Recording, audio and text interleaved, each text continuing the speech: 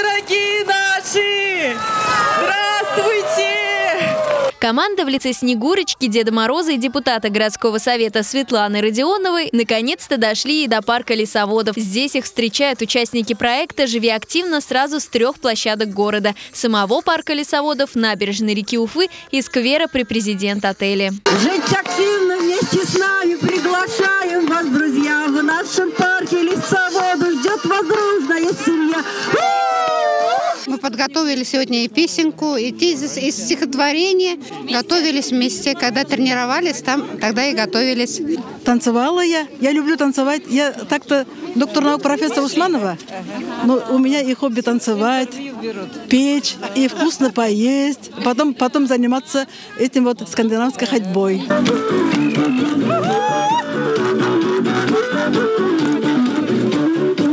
Минсылу Усманова подготовил один из самых зажигательных номеров – башкирский танец. И не простой, а с платком, которому уже 40 лет. Его подарили ей в день свадьбы. Нужен был платок. Смотрю, шифонер лежит этот самый, как будто хочет со мной выступать.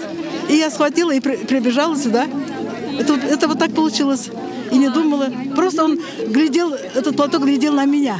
Каждая площадка подготовила свое поздравление. Готовились все вместе. Неудивительно, ведь организаторы проекта, компания «Уфанет» и депутат Горсовета Светлана Родионова отмечают, что за время существования «Живи активно» стало чем-то большим, чем просто занятие по скандинавской ходьбе. Но это уже коллективы, которые друг друга поддерживают. Они нам стало известно, так, когда я разговариваю, они ведь и общаются вне занятий. Вот это самое главное. То есть некий коллектив, где понимают друг друга, где можно поговорить.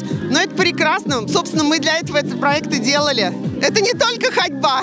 У нас такая дружная команда. Мы так болеем друг за друга. Кто-то, если не пришел, тут же узнаем. И все ходим мы. Нам очень нравится. Конечной точкой путешествия Снегурочки и Деда Мороза стал парк Демский. Здесь также все обменялись поздравлениями, станцевали зажигательный танец от компании «Уфанет», а потом взяли скандинавские палки и отправились в Новый год. Ведь в Новом году их ждет еще больше сюрпризов. Силовые тренировки, видеоуроки, лекции по здоровому питанию и многое другое. Так что присоединяйтесь к проекту «Живи активно» в Новом году. Дорогие друзья, мы от всей души поздравляем всех абонентов компании «Уфанет». Снегурочка, а почему только абонентов? Мы поздравляем всех жителей города Уфы с наступающим Новым годом. Счастья, друзья, здоровья всем вам, чтобы все ваши мечты сбывались, чтобы вместе с вами наш город с каждым днем становился все лучше и лучше. Друзья, с Новым годом!